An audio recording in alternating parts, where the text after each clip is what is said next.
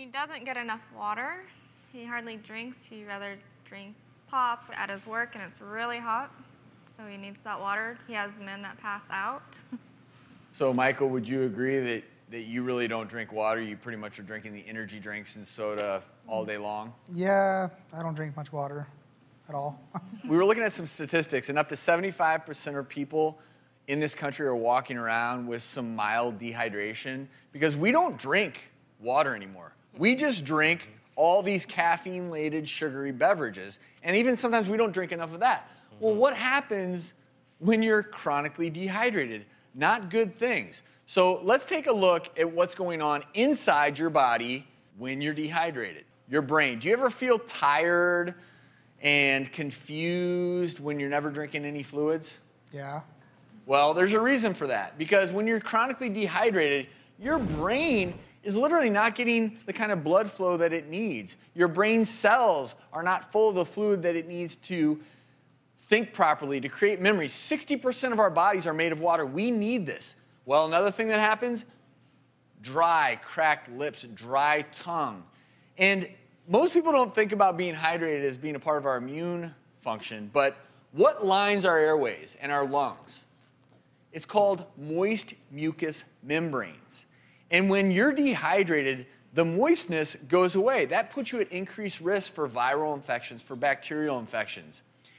Your kidneys need good blood flow. If anyone's ever felt really dehydrated, have you noticed your urine becomes really dark, super concentrated? Has anyone ever noticed that? Mm-hmm. And that's because you don't have enough fluids in your bloodstream. You're not hydrated. Your kidneys need that to function properly. You can actually kill off kidney cells if you're too dehydrated. And this is another thing.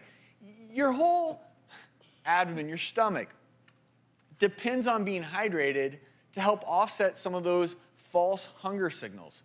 So this is my recommendation. And I'm going to ask you to do this, Michael. Before every meal. That's not a soda can. just to clarify. Drink a glass of water.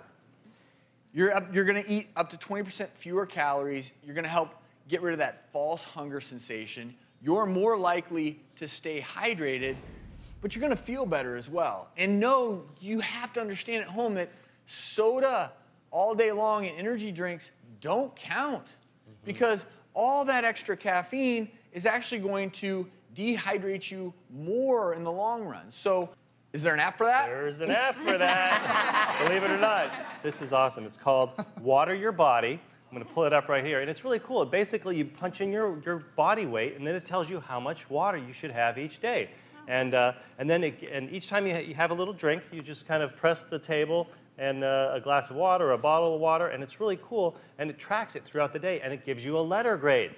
And so I can punch my graph up. And yesterday I got a B, which is pretty cool. But today I was getting a D today because I've only had a couple of glasses of water so far. So it kind of reminds me to drink more and more. And it kind of tracks it. And it actually sends you reminders. Hey, drink some water. Oh, wow. That's pretty cool. That's awesome. That's a great app.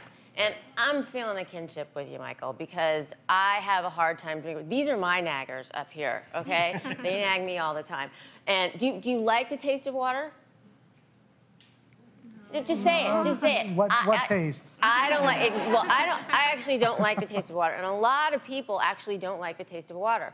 And so there's a lot of ways to try and make it taste better because you're used to drinking either something bubbly or something that has a lot of flavor. So while you're trying to wean yourself off, or even just to do this as a supplement, this is the Aqua Zinger and the Citrus Zinger. And basically, it's water infused with fruit or herbs, and it gives it a nice flavor. You can also use carbonated water and things like that too. And these bottles are great because I actually have a pitcher at home where you can do this, but this you can take on the go because it has a plastic leak-proof cap so you can just take it and you just put the lemon or the fruit or the herb down there.